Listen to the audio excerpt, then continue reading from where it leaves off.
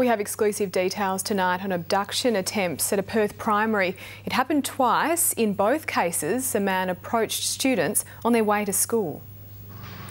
Teachers on alert outside Neerabup Primary School this morning. The extra measures in place because of two separate incidents late last week where strangers tried to lure children into cars. Well, I drop my kids off and pick them up, but yeah, it's pretty scary.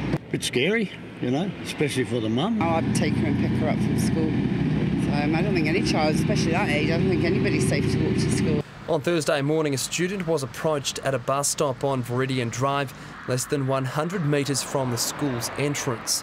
A man driving a silver four-wheel drive pulled up alongside her and asked her to get in.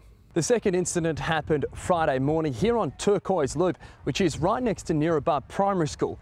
This time, a young female student was approached by a man driving a dark-coloured sedan who told her to get in his car.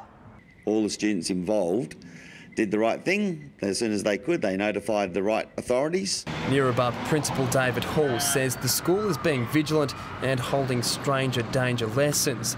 Letters have also been sent home to parents. I think parents need to be well aware that things may happen and to try and buddy up their kids. And once again, just do the right thing and talk to their kids about stranger danger. Police say they'll be upping their patrols in the area in the hope of finding the vehicles involved. Ben Hennessy, 9 News.